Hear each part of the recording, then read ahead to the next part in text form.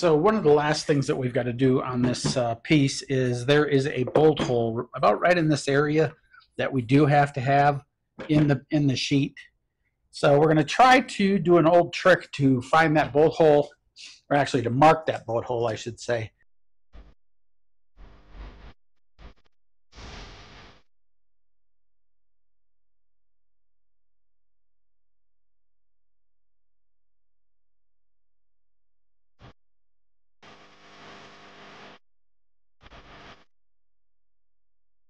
Matt at Matt's Off-Road Recovery, you'd appreciate this.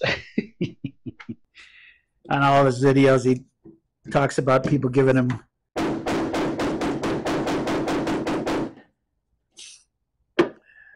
not really doing it.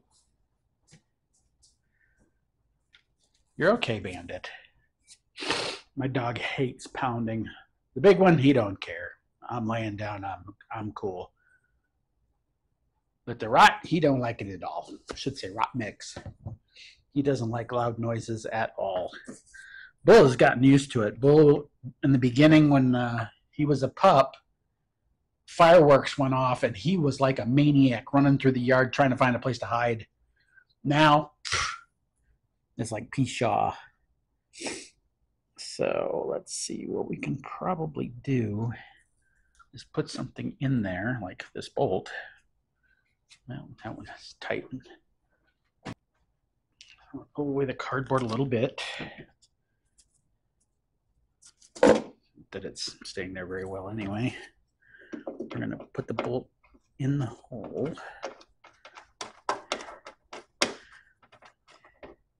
Probably would be even easier to measure it out, but this makes it just as easy. And then make a mark where it is.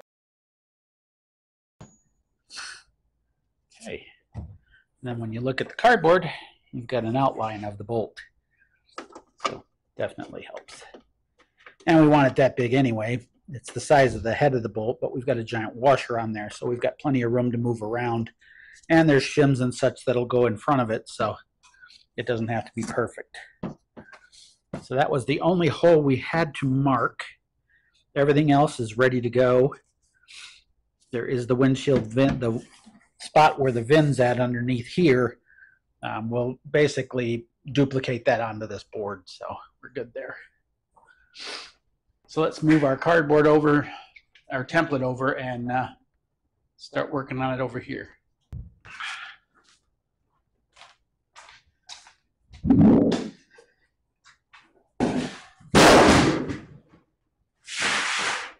Okay, got a really rough edge on this side.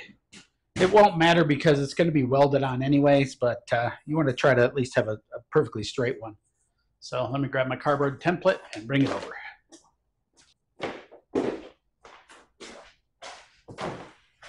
Hoping I can get away with it on this side, and yes, I can.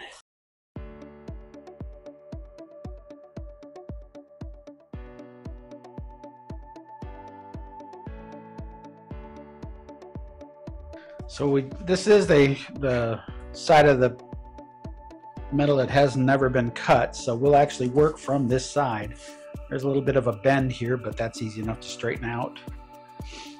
So you just want to get this lined up perfectly straight along the bottom. And then remember that from this point here to this point here, there's a little bit of a rise. It's not much. It's only about 1/8 of an inch, so I definitely want to make sure that I bring a rise up on this. So what I'll do is I'll make the mark from here over, and then I'll curve this just a tiny bit. Well, actually, I can do it right now. Curve this just a tiny bit to lift it that 1/8 of an inch. So right there is where we want to be. Okay, over on this side. Okay, there. Just basically want to use some tape and just put it in place for now, so it kind of stays still.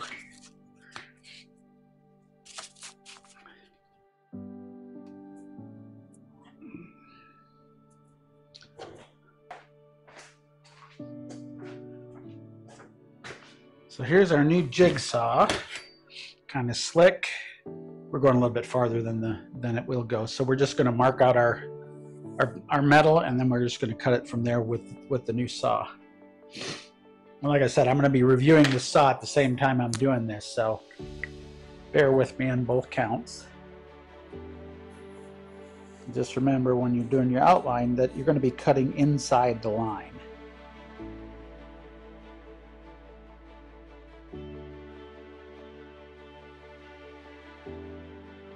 Purpose. So from this line over to this other line, it's going to have a slight rise to it. So we want to get that rise in there.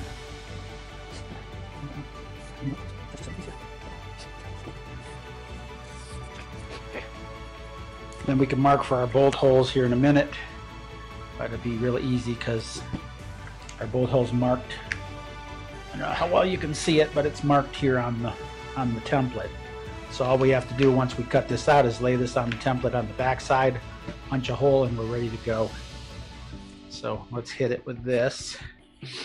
And like I say, I'm doing a review of this saw at the same time, so it might seem a little odd, but those of you that are looking for a jigsaw and a replacement for your corded one, if you're in their club this weekend anyway, this only cost me $25. Of course, the battery cost you $39, but this costs less. Now, the tricky part here is going to be holding this in place while we cut it. So we'll have to get a couple clamps and clamp it to the table. We're okay on this side, so we can go as far as the end of this turn here, at least, to get that done. So we'll do that first. And then we'll come to this side, we'll cut this side.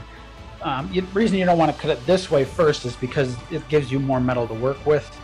You could do it like that. It's completely up to you and whatever makes your style, or whatever floats your boat, I should say. But that's kind of how we're going to do it. So let's see how well it works. This over towards the edge a little more. Get that line on.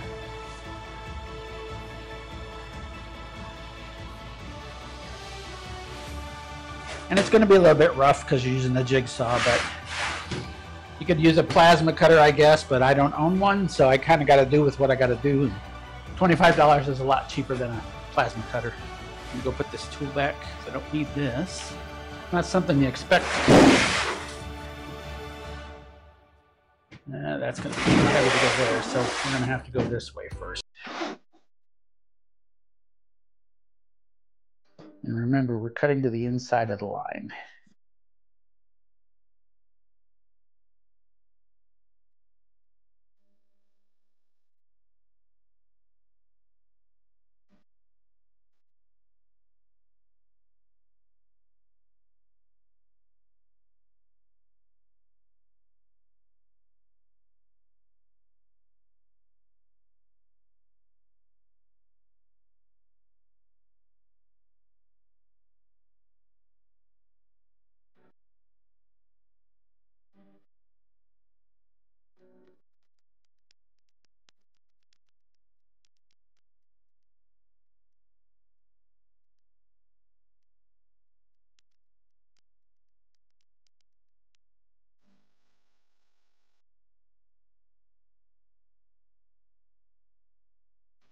What I want to do now is make a cut straight across on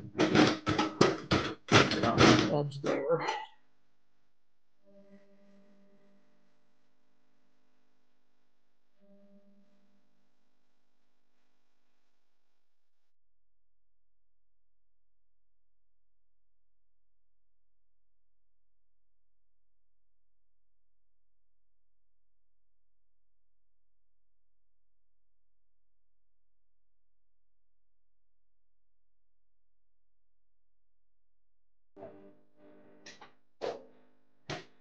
And as I say, this is a rough cut, so it doesn't have to be super precise. What I don't like is this is bending already. It's already putting a bend in the sheet metal, and we don't want that. That's the last thing we want. Now let's get our corner in there. And then we can start fixing it, I guess you'd say. So let's see. Best way to do this maybe to go just like that. Let's go the other way since I'm right-handed. That way the whole thing's exposed to the opening, so we can do it like that. So we'll come at it from this side, or up as we can get it to hold it in place. And then also lower here.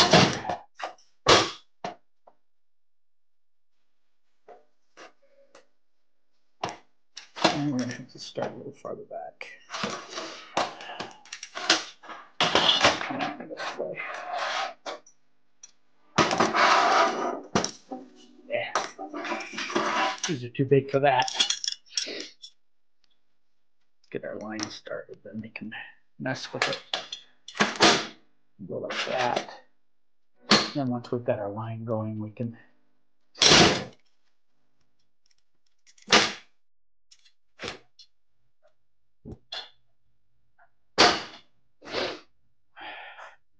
I do like the laser. It definitely makes a big difference on your lines.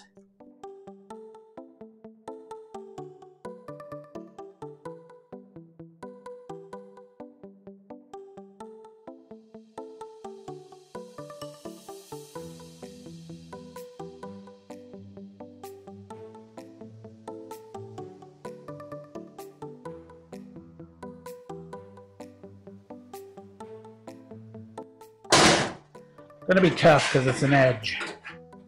We'll have to come at it a little different. Go grab my tin snips and just snip that off.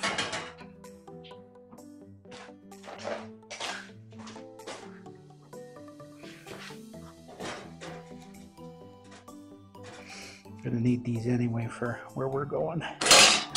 And voila, there's our panel.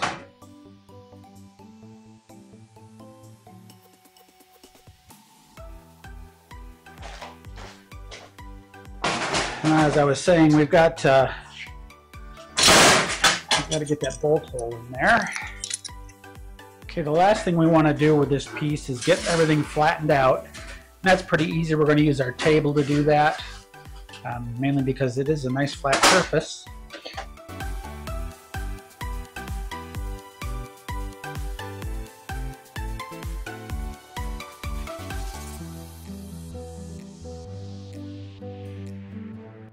Okay. Now, the last thing we need to do is drill our hole for our body mount. So we're going to flip it over. This is the back side, remember. And then we want to grab our template. I have a fine tip Sharpie, which makes life wonderful. So you want to line up your edge and make your mark for your slot.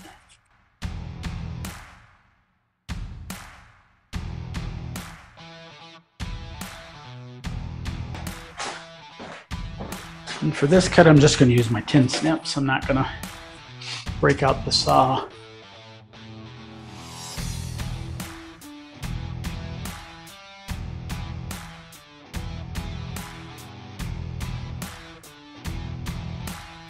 Normally when working with sheet metal, you definitely want to wear a pair of gloves because this stuff is sharp.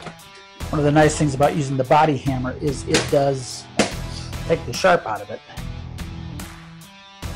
I'm going to go get my center punch and punch that hole, and then we can fit it up and see how it works. Now all we're going to do is drill a small hole in that, and that's to make sure that we're dead center on our target point. A very small hole will be really easy to weld right back up. So that definitely makes it a lot easier than trying to do it with a big one right off the bat. Let's go see how we did.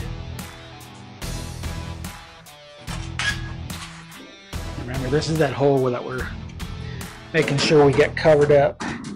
So as you can see, we are going to have to take a little bit out of here on this corner, which doesn't surprise me. But if we look all the way down the other side, we've got exactly what we want. Let's see how we did with our hole.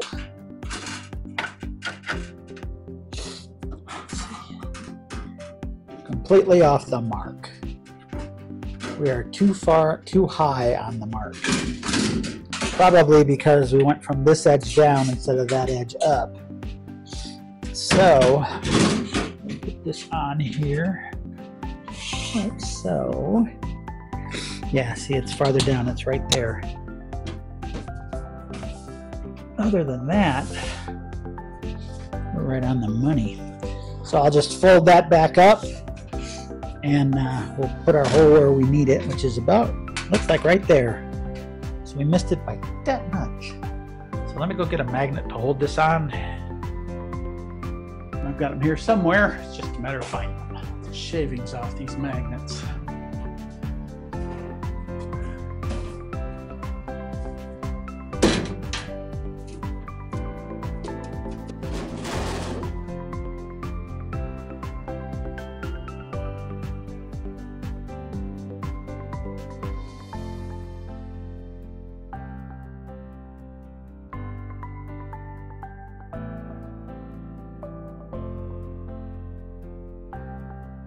It looks like that's going to be our ticket right there.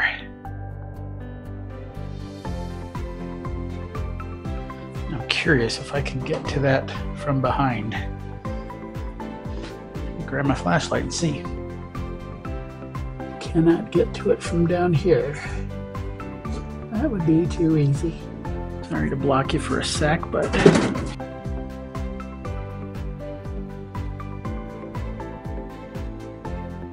yeah, see, it's up inside the cowl here, so you can't get behind it to mark it. So probably the easiest thing to do is to mark a line. Get the panel all lined up.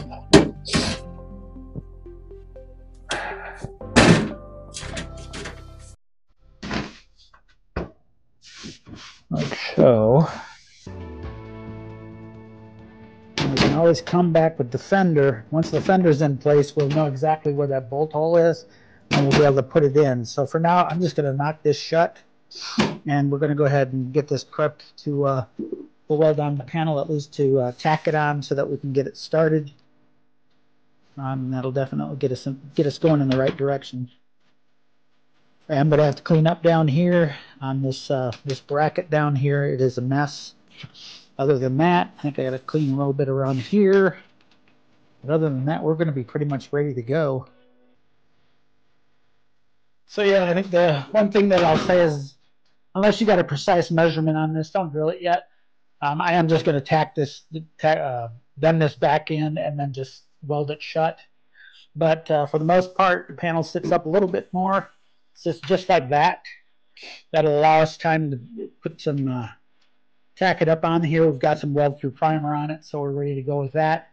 I do have to smooth out a few edges, and I have to clear out from behind it because there's still some of the insulation and all that kind of thing. I'm not going to make you hang around for that. I'll bring you back next time, and we'll be starting to weld this sucker in place and get everything going. I'm not going to make you watch me clean all this stuff up. There's a bunch of insulation inside the firewall here from the old heater box and the engine cover. So I'll go in there and be cleaning all that up, and then once that's all cleaned up, I'll bring you back and we'll weld on it and get this piece in place. And that gets us one step closer to where we got to go to get this car finished up. With that, like, share, subscribe. If you have any comments, questions, or maybe you know a better method to get this hole perfect, because I thought I did, but missed. You know, it's probably about right there. So if you have any ideas, any comments, questions, if you've done this before, definitely shoot me a line. But with that, like, share, subscribe, and I'll see you in the next one.